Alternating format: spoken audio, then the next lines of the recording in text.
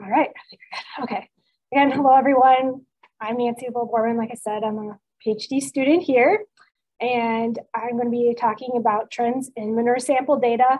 This is actually like a preparation for the Waste to Worth conference coming up near Toledo, Ohio, the end of April. So I'm glad for this opportunity to get me going so I'm not procrastinating putting this together. So it'll be good to get some feedback today too. So overview of what we're discussing today. This is really kind of some of the precursor of showing our preparations for our nationwide manure database creation that we're calling ManureDB. Talk about working with several laboratories to acquire some recent manure data, comparing this data to the Midwest Plan Service and American Society of Agricultural and Biological Engineers, ASABE, book manure nutrient values, and identifying general nutrient trends, and then ideas of what we have to work on to make our manure database, ManureDB, useful and user-friendly as we go. So why are we talking about manure today in the Soil, Water, and Climate Department? Well, it's an organic fertilizer containing essential plant nutrients. When applied, it also can add more organic matter to the soil and microbiology, among other things. There's not super great estimates, but possibly a third of Minnesota cropland is fertilized with manure. One challenge is that it's a non-homogeneous product. So unlike a commercial fertilizer where you know the exact NPK analysis that you're putting on, depending on your source and liquid, solid, what species, what housing, what diet, it could really vary on what you are applying. But like commercial fertilizers, we do need to be aware of the environmental risk of losing nitrogen or phosphorus into the environment and be cognizant of that. So a little bit more about our manure database project. We are currently working with the Minnesota Supercomputing Institute to help us create this database. We actually have a preliminary database made, system to import data, and a very, very basic website so far. So we're getting our skeleton made. Right now, we're waiting on some legal agreements to start working with more labs so we can get their data uploaded. As you can imagine, there's legal implications. So I think actually just saw we got our agreement finalized and actually sent to a lab this week. So there's progress being made in that area.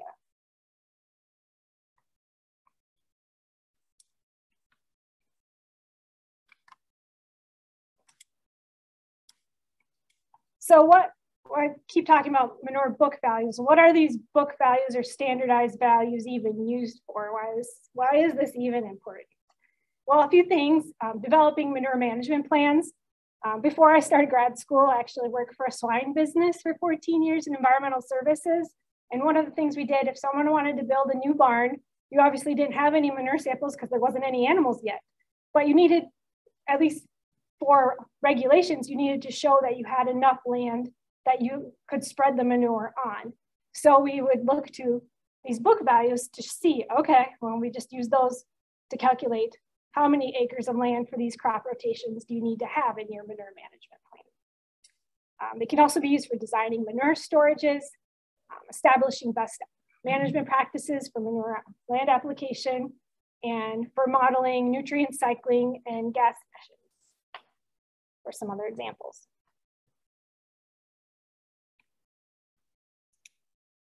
As mentioned previously, a couple of the common sources for book values are manure characteristics put out by the Midwest Plan Service, and that was in 2004 published, and also manure production and characteristics standard put out by ASABE back in 2005.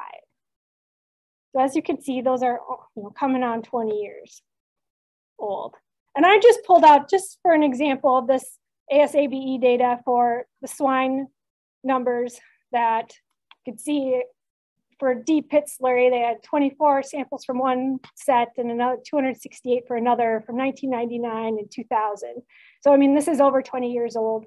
Some of these others don't even have dates on them. So you have to dig in a little deeper to see how far back are these. For broiler litter, they had Missouri and Oklahoma samples, 95 of them. Layer hens, 48 samples. So those are just what they use for an average to put in these standards. So in our preliminary laboratory data, we worked with 5 labs, and we actually acquired over 127,000 samples already. And this ranges from 2012 to 2021 in those timeframes. Not exactly the whole period for all the labs, but they crossed that threshold. We sorted them into liquid and solid manure, and then divided them into 4 main livestock groups: beef, dairy, poultry, and swine. And it was a little challenging. Some of these standards did have more segmentation between like manure storage type or age of the animal, or more detail than just poultry, like is it layer or turkey? These were the categories that we could divide them into. So that is one constraint we do have. Another thing is these book values, and also all these laboratories have all their data come back in a variety of units. So one challenge is just getting them all standardized off the bat. So for solid manure, we translated that into pounds of nutrient per ton and pounds of nutrient per 1,000 gallons for the liquid manure. We calculated the medians for total nitrogen, ammonium N, P2O5, and K2O for each of those groups. And like I said, we didn't have any differentiation for housing, manure storage, age, or anything of that sort.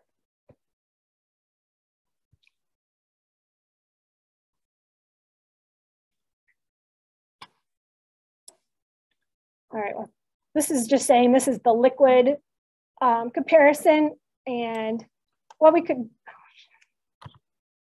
just kind of went from, did the values seem to be trending higher from those book values or lower, or was there just no change or conflicting samples? So what I saw looking at the total nitrogen for the liquid samples, really couldn't see a big trend shift, besides it seemed like the dairy manure was less in total and poultry was a little higher in ammonium. And one that kind of seemed across the board was that the phosphorus P2O5 was trending lower in swine, dairy, and poultry.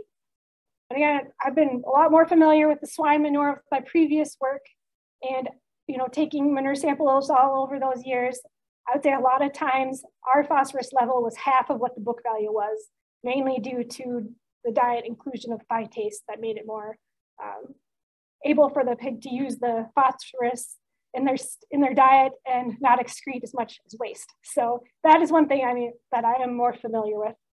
And the potassium seemed to be a little more increased in the swine and poultry area. Just another quick side note, talking about like swine manure samples and how this can change. The newer equipment, the more well-maintained, less water wastage can make a difference on what you have for your samples. You could tell, did they change out their waters? And that could even make a difference. So that's just enough. And you could tell also who was well maintaining their facilities and not having leaks compared to those like a new facility or someone that was a little more lax in that area. This is the solid manure chart. In this one, we found the swine, beef, and poultry all seem to be trending higher. This could again be possibly to a water, less water wastage, or it could be dietary changes. Phosphorus, this one did seem to be increasing for all these solid manures for swine, dairy, and beef. And it did seem like there is an overall positive trend in the potassium for all four types. So that was kind of interesting to see that trend. So what have we learned from doing this? A big lesson, I think, is standardizing these lab submission forms are going to be super important as we work to increase our number of labs that we're working with and the amount of data we bring in. It's really hard to compare some of these. They're all just lumped together. Segmenting them out can make a big difference. And there just wasn't very much description we had beyond the species of animal on it. So we'll be really trying to work with our labs that we do and kind of give them our ideal template and see what they can. I mean, some have a very standardized way they output data, but to see how much they can to try to, make the data as useful as possible on our end. So like I said, our future plans, just trying to standardize these fields as much as we can. We're making an ideal template with all these different, like the manure type, is their agitation, species, bedding, storage type, and how they're analyzed, because there's multiple methods some of these things are analyzed by. Also needing to figure out a unit conversion mechanism for data uploads. We have a set, just a very simple one way. If you have it perfectly, the units we want, that's great. But we know that's not going to probably be the case. We don't really want to have a person have to do all these unit conversions by hand. So getting that created will be a big deal. Working to recruit more laboratories to participate in our manure DV project, and just acquire more data sets, and then compare and analyze the data as we get access to it, especially if we can get this more detailed data for the different species we're working with. And then trying to design manure DV with statistical and data visualization features for future public use is our goal. So just to sum it all up, our manure DV construction is underway. We have looked at some preliminary data from 5 labs showing there have been changes in manure trends from previously published manure book values. And we know detailed submission forms will be key for future robust comparisons. Additional information, we actually do have a domain name. You can't probably visit yet in the public, but it's going to be manuredb.umn.edu eventually. My email or lab websites are there, or you can see Dr. Melissa Wilson or I on Twitter if you care to. Also like to give thanks, to Melissa Wilson and Erin Cortus, my advisors. Also Dr. Kevin Yanni, the BBE department, Larry Gunderson at Minnesota Department of Ag, Tom Prather and Dr. Kevin Silverstein over at the Minnesota Supercomputing Institute. So thank you very much. And if you have any questions, let me know.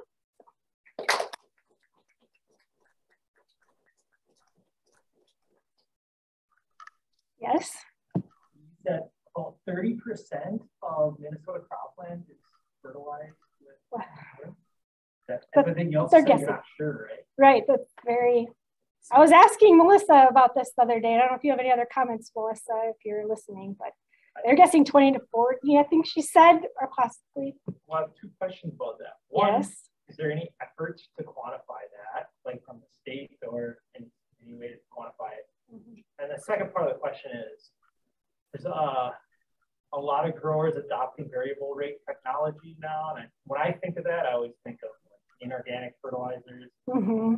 Are the trends in using variable rate technology the same for applicators, manure applicators? Are they excited about this? And is there a way to collect data from them about the decisions they're making, where what kind of fertilizer they're applying different types of land?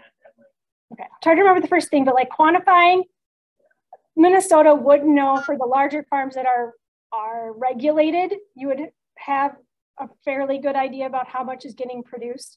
But the smaller farms aren't required to have, any regulation. So that's a little more, on the vague end. And then also, are they populated with what quantity of animals? Does that fluctuating through the year than what they might be permitted for? So that can lead to a lot of, possible changes. What the cutoff is for that regulation, like a big farm versus small, what's regulated, what's not, like generally the threshold for what? I'm a little more familiar, and Melissa, you can step in here, but I know in Iowa, in like 1,000 animal units was a big cutoff, and 500, you had to have animal units, you had to have a manure plan. and beyond. So I don't know, Melissa, are you on there? Yeah, I'm on. Okay. So there's the NPDES permits, which is the National Pollution the Elimination System, whatever it is.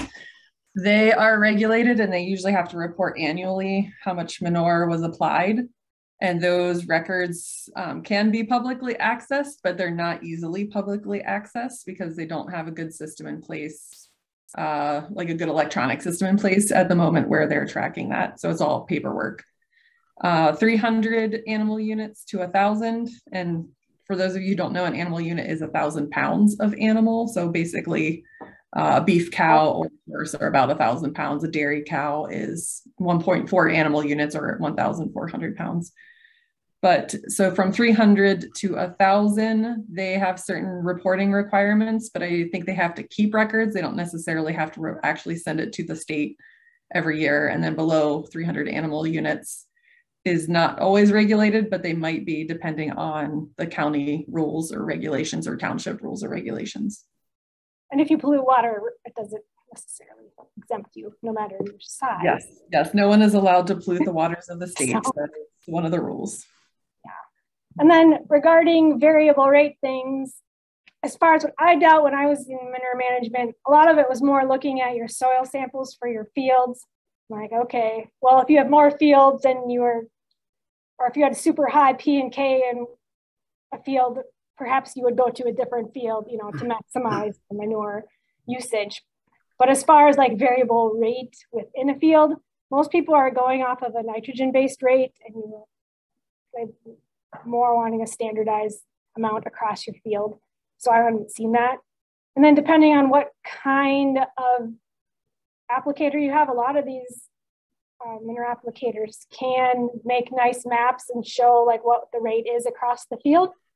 And that can also be very interesting because they can kind of vary too, not on purpose, but just the nature, how it is. So I don't know, do you have any other variable rate information, Melissa? Yeah, there's an application system from John Deere that's come out that allows for variable rate. And there was a lot of interest in it a few years ago. I've heard it's dropped off a little bit though. But as fertilizer prices have come up, maybe more people are looking at variable rate application. The problem is it's an expensive system to own because you have to have John Deere tractors to work with it, to work with rate adjustment and that sort of thing. So there's a bit of a barrier to entry, so to say. I think a big deal is just having real good soil tests and knowing, start there. And take manure, lots of manure tests too. I mean, you can have one, but I always tell people the more you have, the better you can, because even if you have 1 year, I mean, I said take them every year. You don't know if the diets are changing, how much water is being used. It could still vary in your pit depending on what part, you know, the pit is taken at, or is it after it's stirred real well? So I don't, it's, you know, the more you have, the better decision you can make to try to get the maximum amount financially, and then also not for over applying for environmental reasons. So, there's a question from Anna okay. in the chat. I'll read it, and Anna, unless you would like to. Are you at all concerned that these improved book values will deter people from sampling and testing their own manure, or do you actually want them to test less? Oh no, I'd still encourage testing more, definitely. For all those reasons, because diets could change, waters could change, how you maintain things could change.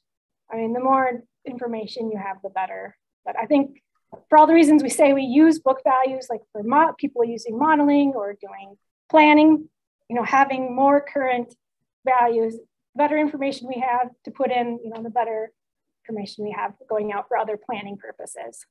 So I'd say for farmers, I definitely recommend continuing to sample, yes. Nancy, this is Satish Gupta again. I got a comment for you and Melissa. Okay. One of the things that we used was what's the availability of nitrogen from the manure, and the Midwest plan says 50% first year and 25 each. And I was wondering if you guys are thinking of looking at the trends, because the climate is changing both in temperature and precip. If those values have changed very much over the last 20, 30 years. it seems like each state has their own availability of what they recommend too. So I don't know, Melissa, you got any thoughts on that? Well, it just so happens, Satish, we are just wrapping up a study to look at that. We looked at 6 different manure types and we definitely saw differences. We were in two very wet years though, so we'll have that data coming out soon. Thank you. And isn't that for second and third year availability, right, Melissa? Too. Checking. Yes. Yep. Yeah. We did that up to 3 years. Yeah, just because you apply it down and doesn't mean it's necessarily available for the crop to get. So that's another challenge with manure, commercial fertilizer. So. Well, feel free to ask us questions anytime otherwise, but thanks again for coming today and we appreciate it. And we said the next seminar is in 2 weeks, Kelly. So, all right. And we'll look forward to having more grad students in the fall do this again. So, all right. Well, thank you very much, everybody. So.